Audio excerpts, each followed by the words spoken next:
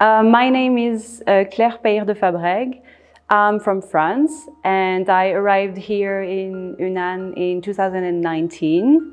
So I work for Yunnan University for the Center of Vertebrate Biology, and I work mainly on dinosaurs and more specifically on one group of dinosaurs.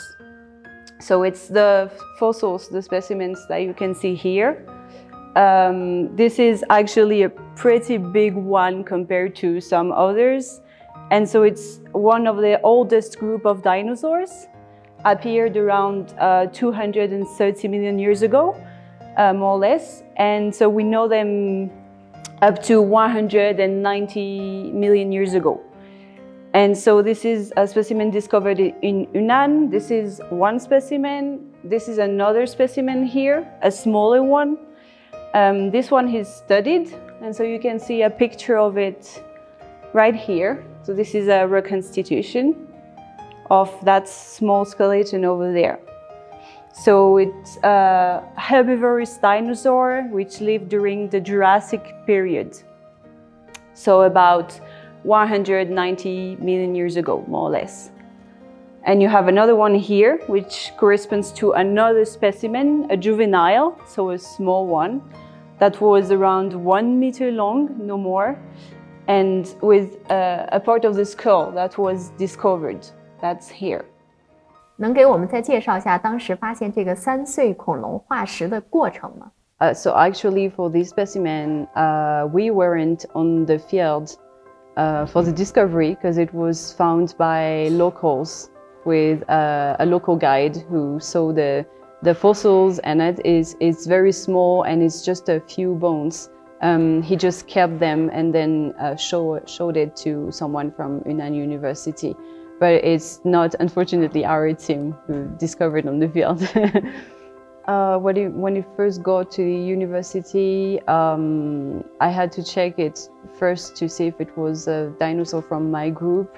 And so I was able to say like, yes, it was one. And when we have a new fossil, it's always a bit the surprise at the beginning and a sense of expectation and discovery. So it's always something nice in our job. And then I was really eager to find if it's actually a species that we already knew or not.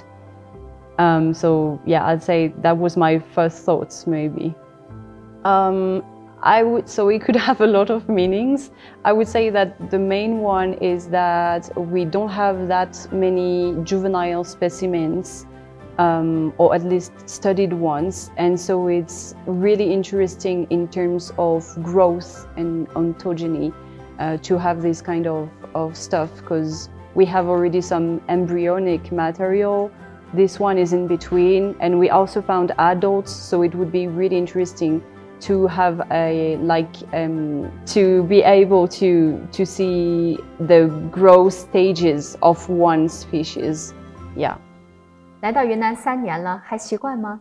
At the beginning, it was a bit hard to get accustomed to Chinese customs and habits, but little by little, I got in it, and now it's just fine. I would say that it's for several things. I wanted to discover something new. I wanted to see how life in China is, and I'm very glad I did, actually. And it was also because I know that here they find a lot of fossils from the group I study. So it was, for me, my specialty being this group, a very interesting place to be. I would say we've been working on a lot of local material from Yunnan, and we have published already 4 different papers. So for me, because it's new stuff, new specimens, and new results for science. For me, it would be maybe prospecting, and when we don't find any fossil for maybe several hours, or we can get a bit like disappointed, and we can also get bored. So I would say maybe that's the main difficulty for me, maybe lack of patience.